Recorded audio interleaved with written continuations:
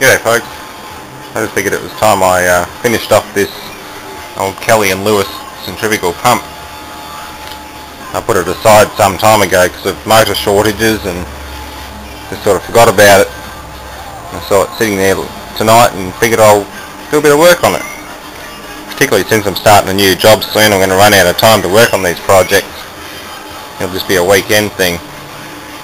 So I've cheated a bit and welded some crossbars to these spaces. If I want to put the original motor back on, I'll just grind them flat and fill in any little dings and scratches.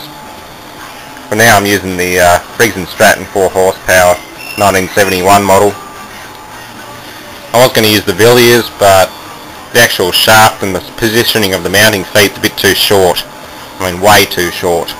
Even this one only just makes it. So I decided to use the Briggs. It's a lot easier to convert over and it's got more horsepower, more parts availability too. The Villiers is too nice to put on this. I've rebuilt the rest of the pump. Unfortunately I had a bit of oil in the sump when I stood it on its end in the corner and it's run down all over here, so I've got to degrease everything before I can paint it again. That's only primer there. Right now I'm just setting up to machine an adapter bush for the other part of the drive yoke. As you can see, it doesn't quite fit. So I'm going to use a bit of aluminum bar. I might actually change that to steel, just for durability. I've got some steel bar up there. And I'll turn the outside down, bore the inside out to suit the shaft size, and maybe cut a couple of shallow keyways in it. I'll see how much material I have to play with. I might not have enough room for keyways. I really do need one though. So let's do that.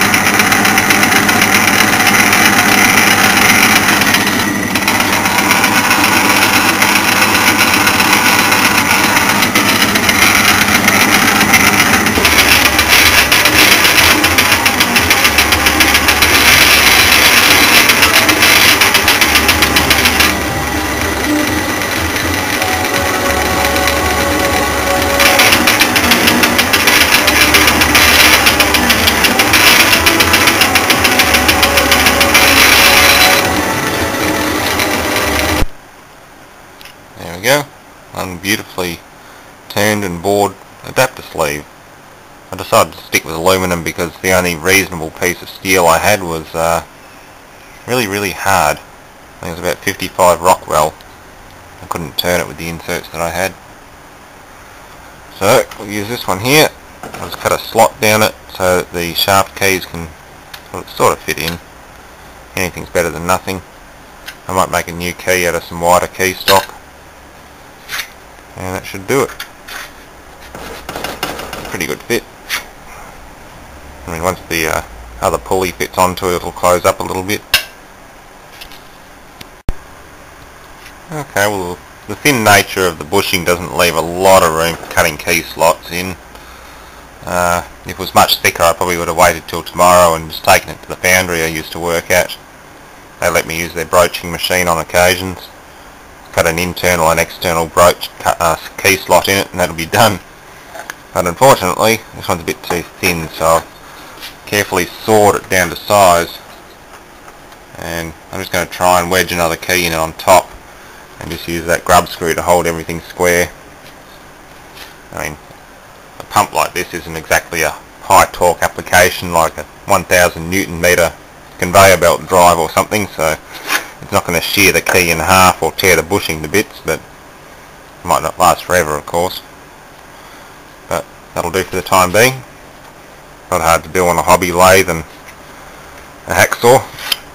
It's a nice fit. I'm quite impressed with that. It's not sloppy and it's not tight. A firm fit there.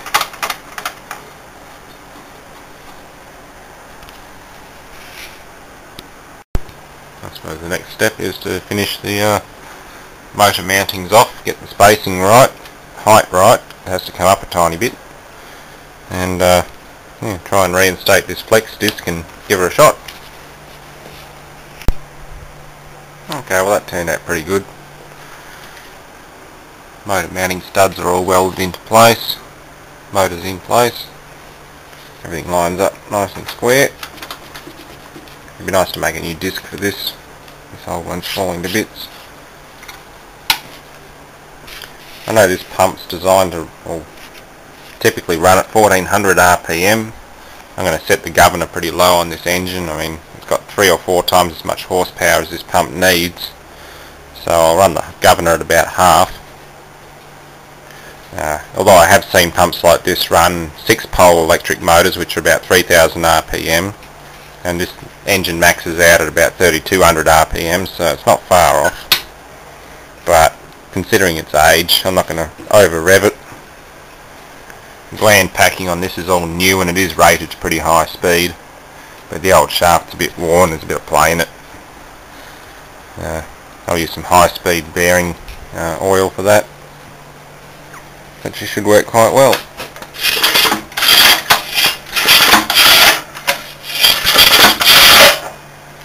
Beautiful. I'll test fire it tomorrow and then tear it down and give it all a good coat of paint. I'll colour code it with the engine. I'll use black for things like the couplings and other bits and pieces, and green for the base and body. So yeah, stay tuned.